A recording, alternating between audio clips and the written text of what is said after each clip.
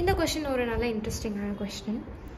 அவங்க என்ன கேட்குறாங்க அப்படின்னா, ஒரு ப்ரொபோஷ்னாலிட்டி கொஸ்டின். எதுக்குன்னா மினிமம் வேவ் லென்த்துக்கும் பொட்டென்ஷியல் டிஃப்ரென்ஸுக்கும் என்ன ரிலேஷன் அப்படின்னு கேட்குறாங்க. ஸோ முதல்ல அதை அண்டர்ஸ்டாண்ட் பண்ணலாம். அதாவது ஒரு எலக்ட்ரான் வந்து ஒரு எக்ஸ்ரே ப்ரொடியூஸ் பண்ணுது.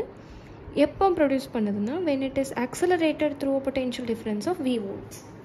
அப்போது இந்த இடத்துல potential difference of v volts அப்படின்னா என்ன நம்ம புரிஞ்சுக்கணும். இப்போ ஒரு 2 பாயிண்ட் நம்ம வச்சுக்கலாம், ஏபி. இப்போ இதோட பொட்டென்ஷியல் டிஃப்ரென்ஸ் வந்துட்டு அஃப்கோர்ஸ் வி வோல்ட்ஸ் தான். So potential difference between A and B அது எப்படி கண்டுபிடிக்கணும்? Potential difference of A minus potential difference of V minus 0 which is v. So கிட்டத்தட்ட அதே தான் கொஸ்டினில் இருக்க வி வோல்ட்ஸ். இப்போது இந்த இடத்துக்கு வி வந்து ஒரு பாசிட்டிவ் வேல்யூ, ஏதோ ஒரு பாசிட்டிவ் வேல்யூன்னு வச்சுக்கலாம். அப்போது ஹை பொட்டென்ஷியல் ஏ இடத்துல இருக்குது, பி இடத்துல லோ பொட்டென்ஷியல் இருக்குது. இப்போது ஒரு நெகட்டிவ் சார்ஜ் வந்து, அதாவது ஃபார் எக்ஸாம்பிள் எலக்ட்ரானுக்கு எந்த இடத்துல ஹை பொட்டென்ஷியல் இருக்கோ அங்கே தான் அதுக்கு லோ பொட்டென்ஷியல் எனர்ஜி இருக்கும். இதே எந்த இடத்துல லோ பொட்டென்ஷியல் இருக்கோ அங்கே தான் அதுக்கு ஹை பொட்டென்ஷியல் எனர்ஜி இருக்கும்.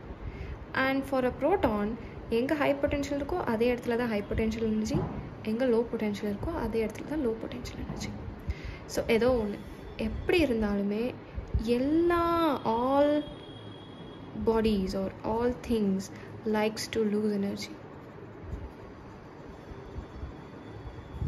அது என்னமோ தெரியல, எனர்ஜியும் ஸ்டெபிலிட்டியும் இன்வெர்ஸ்லி ப்ரொபோர்ஷனல். அதிகமாக எனர்ஜி இருந்ததுன்னா இட்ஸ் நாட் ஸ்டேபிள், கம்மி எனர்ஜி இருந்ததுன்னா இட்ஸ் மோர் ஸ்டேபிள். அப்படிங்கிறது இட்ஸ் அ யூனிவர்சல் திங். எல்லா பாடிஸுமே ஹை எனர்ஜிலேருந்து லோ எனர்ஜி ஸ்டேட்டுக்கு மூவ் ஆகணும் அப்படின்னு தான் ஆசைப்படும். அப்போது ஒரு எலக்ட்ரான் வந்துட்டு it will accelerate towards high potential energy to low potential energy, high to low energy. அதுக்கு ஹை எனர்ஜியோட லோ எனர்ஜி தான் பிடிக்கும். ஸோ அந்த low எனர்ஜிக்காக it will accelerate. So this is the direction. அப்போது electron will always move from B to A. அதே மாதிரி proton வந்து it will try moving again from high energy to low energy, but now this is inverse, like the direction has changed. A to B ரெண்டுமே energy loose பண்ணும். ஆனால் electron வந்து எப்போ loose பண்ணும்? B to A move பண்ணும்போது. Proton வந்து எப்போ loose பண்ணும் எனர்ஜினா A to B போகும்போது. அண்ட் அது of course it will accelerate towards B. எது? ப்ரோட்டான். எலக்ட்ரான் வந்துட்டு ஆக்சிலரேட் டுவோர்ட்ஸ் A. ஸோ இந்த கான்செப்ட் வச்சுக்கிட்டு இதுக்கு போனால் and electron is getting accelerated அப்படின்னா ஆட்டோமேட்டிக்காக என்ன அர்த்தம்? இட் இஸ் ஒரு எலக்ட்ரானை தூக்கி நம்ம எங்கே வைக்கிறோம் அப்படின்னா பியில் வைக்கிறோம். அப்போ தான் it will accelerate towards A, right? And whenever it is accelerating through a potential difference, that means it is losing energy. That means அது எனர்ஜி வெளிவிடுது, லிபரேட்ஸ், ரைட்? அதுக்கிட்ட ஃபஸ்ட்டு இ எனர்ஜி இருக்குது அப்படின்னா இப்போ இ மைனஸ் எக்ஸ் இருக்கும், ஏன்னா it will liberate X. ஏ இடத்துல கம்மி potential energy தான் இருக்கும், ரைட்? இப்போ அவங்க என்ன கேட்குறாங்க? X-rays produced by electron. C எங்கேருந்து எக்ஸ்ரே வருது? எக்ஸ்ரே என்னது? X-ray is a photon, right? It's a electromagnetic radiation. So that X-ray is coming from this energy that is liberated. அப்போ இந்த எனர்ஜி தான் அந்த ஃபோட்டோனாக மாறுது, அந்த எலக்ட்ரோமேக்னெட்டிக் ரேடியேஷனாக மாறுது. ஸோ அந்த இதையும் அந்த இக்குவேஷனையும் இதை இக்குவேஷன் நம்ம ஈக்குவல் பண்ணோம்னா we will get the answer. So thermodynamics law, second law என்ன சொல்லுதுன்னா, energy is neither created nor destroyed, it is only transformed into other, right? So அதே மாதிரி தான் இந்த இடத்துல potential energy that has been lost is changed to electromagnetic radiation, which is again light energy, right? So light energy oda formula Planck's equation E is equal to h mu, right? And energy that has been lost is nothing but charge times potential difference. இந்த இடத்துல நம்மளுக்கு charge என்னன்னு தெரியும், அது எலக்ட்ரானோட charge into potential difference is V. That is the energy that has been, light energy. இங்கே வந்துட்டு இப்போது இதில் இன்னொன்று இருக்குது, எவ்வளோ ஃபோட்டான் ரிலீஸ் ஆகிருக்கு அப்படி. ஏன்னா அந்த குறிப்பிட்ட அமௌண்ட் ஆஃப் எனர்ஜி ஒரே ஃபோட்டானாகவும் வெளியே வந்திருக்கலாம், இல்லைனா நிறைய ஃபோட்டான்ஸாகவும் வெளியே வந்திருக்கலாம்.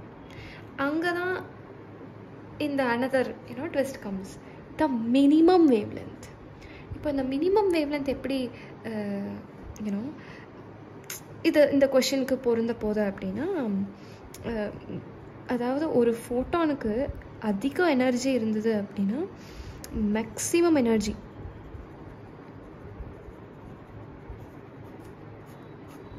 it will have when it is having maximum frequency.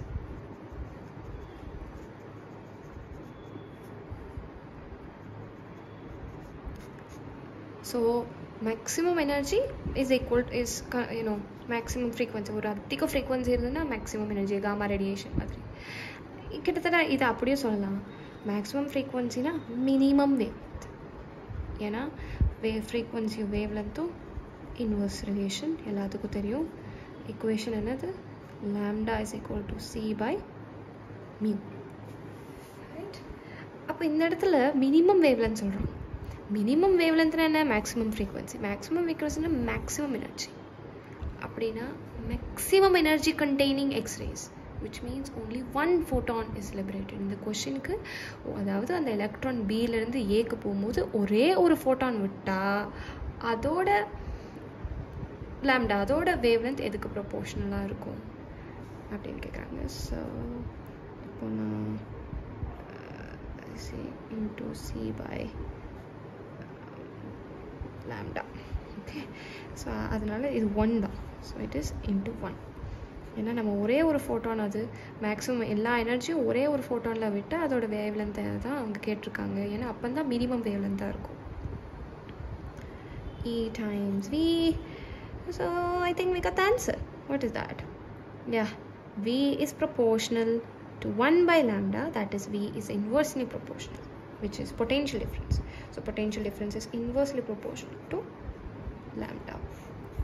This is the question. So the correct option is this, that is 1 by V. So in the question is a direct question. A Carnot engine has an efficiency of 50% when it sources at a temperature to 327 degrees Celsius. Sink என்ன அப்படின்னு temperature of sink என்னன்னு கேட்குறாங்க. சோர்ஸோடது என்னன்னா 327 and be careful, it is degree Celsius. இப்போ கெல்வினில் it would be 273 add பண்ணோம் அப்படின்னா 600 kelvin. Okay, T2 தான் நம்ம கண்டுபிடிக்கணும். நம்மளுக்கு தெரிஞ்ச formula efficiency of Carnot engine, the derivation வந்து நான் போட்டிருக்கேன், அவ்வளோதான். ஸோ இதான் எஃபிஷியன்சி ஆஃப் கார்னாட் இன்ஜின். அதில் சப்ஸ்டியூட் பண்ணோம்னா எஃபிஷியன்சி என்ன சொல்லியிருக்காங்க? 50%. That is nothing but half 1 minus T2 by 600. இப்போ நான் 1 அந்த சைட் கொண்டு போனேன், மைனஸையும் அப்படி கொண்டு போனேன்னா T2 by 600, 1 minus half. Okay, so this will be half is equal to T2 by 600. T2 is equal to 300 Kelvin.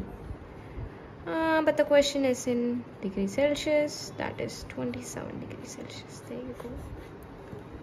இந்த மாதிரி ஈஸியான கொஷின்ஸும் நீட்டில் இருக்கு. டிப்பிக்கல் ப்ரொஜெக்டைல் மோஷன் கொஷின் இது. ஒரு புல்லட் இருக்குது, அது வந்து 280 மீட்டர் per செகண்டில் வீசுகிறாங்க, 30 டிகிரிஸ் மேக் பண்ணுது. அதோட மேக்ஸிமம் ஹைட் என்ன?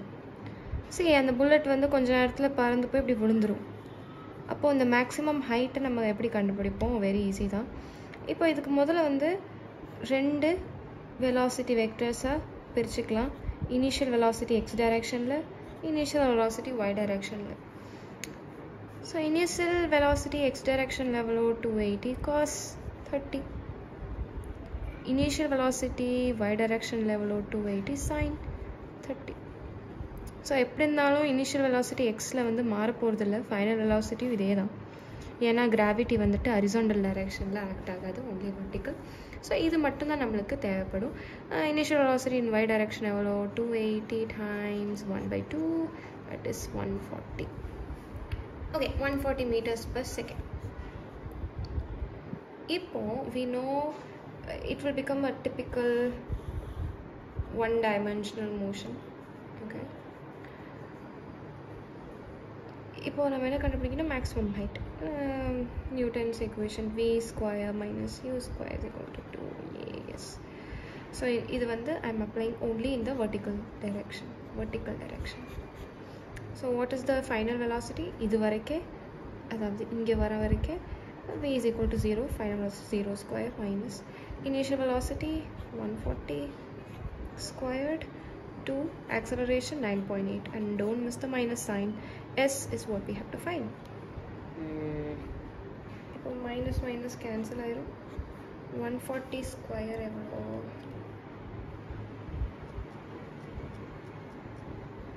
Okay, 19600 2 into 9.8 S. 2 into 9.8 எவ்வளோ?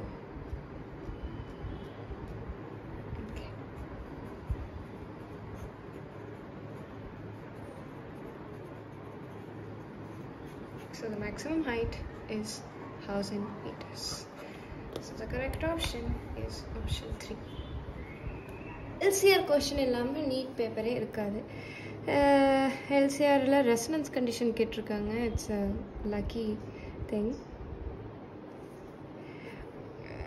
See, LCRல net resistance is going to be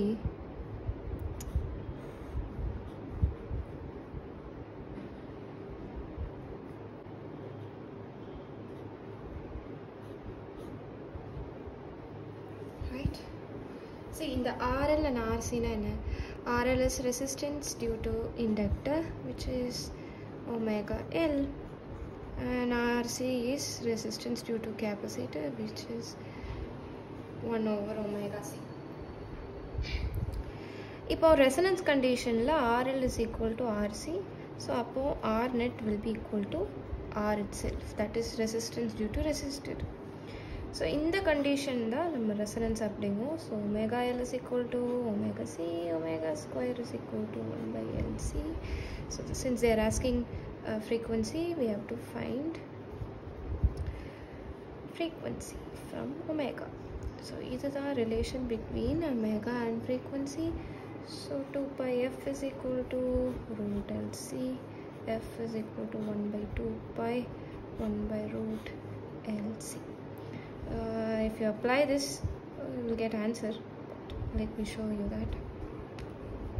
1 divided by 2 divided by 3.14, which is 0.159 into inductor என்ன சொல்லிருக்காங்க 10 milli Henry, 10 into 10 power minus 3. Capacitance என்ன 1 microfarad, so 1 into 10 power minus 6. This is going to be 1 root over 10 power minus 8. 0.159. That is root of 10 power minus 8 is 10 power minus 4. When it comes up, it will become 10 power 4. 1.59 10 power 3, that is kilo. So the answer is 1.59 kilo hertz. That is the frequency. So the correct option here is option 4.